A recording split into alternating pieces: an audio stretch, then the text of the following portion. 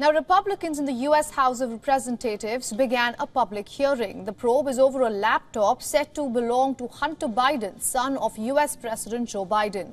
Even before the proceedings began, the White House denounced the hearing as a bizarre political stunt.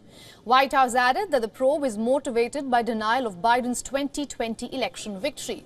The GOP-led House Oversight Committee heard former Twitter executives. The executives testified under subpoena about the social media platform's effort to limit discussion of alleged contents of the laptop of Hunter Biden. All of this happened 2 weeks ahead of the 2020 presidential election. Throughout his presidential campaign, Joe Biden assured the American people that he had never spoken to his son about his overseas business dealing. However, the details exposed in the Post article indicate that Joe Biden lied to the American people.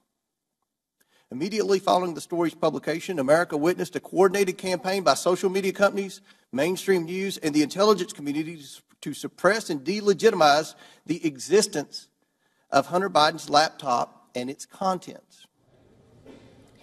The hearing marked the first public proceeding of an investigation into the Biden family's business dealings. Committee chairperson James Comer has accused Hunter Biden of leveraging his father's political influence to pursue lucrative international business deals.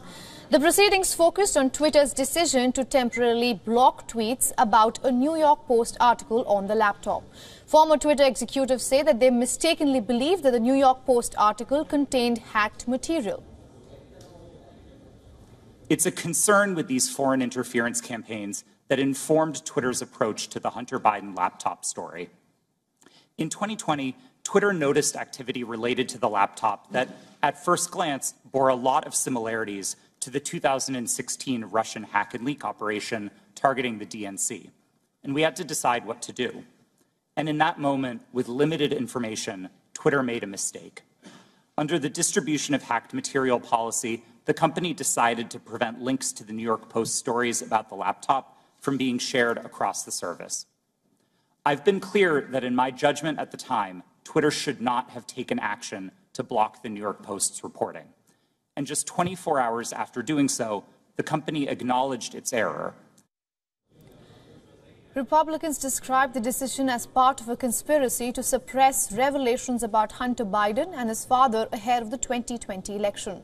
Former Twitter executives acknowledged that blocking the New York Post tweets was an error. They added that Twitter's decision was reversed within 24 hours.